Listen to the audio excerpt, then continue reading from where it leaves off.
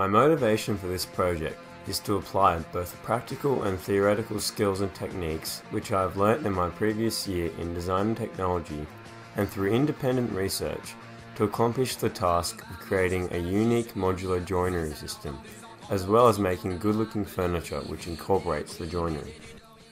Through multiple iterations of prototyping, modelling and testing, as well as idea generation from a range of sketches, I was able to constantly improve my designs until I reached this. And then this, which ended up being my final design. But none of this would have come without my previous prototypes and ideas, which all helped me to evaluate my designs against my criteria to evaluate success and my design brief. This was the first real prototype I made with timber and 3D printing, which took strong resemblance of the cow udder which I had been inspired by through the concepts of biomimicry.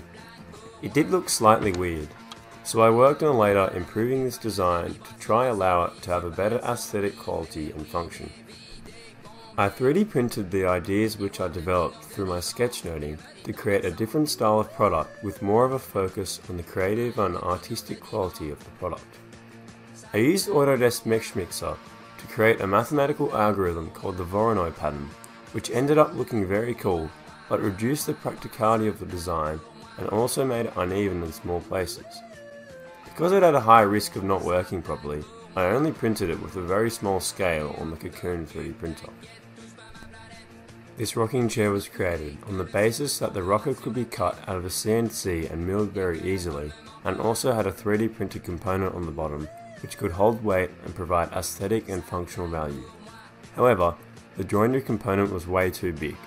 This product also is not very versatile to any other furniture styles, as it is only suited to this one. The creation of my table incorporated a range of different production processes and techniques such as CAD design, 3D printing, domino joinery and standard timber cutting. All these processes came together to create an appealing end product. During production, I made sure that all WHS measures were followed and that none of the machinery were used in an unsafe manner. I learned more about industrial workshop practices while also wearing the correct PPE equipment at all times to minimize any issues.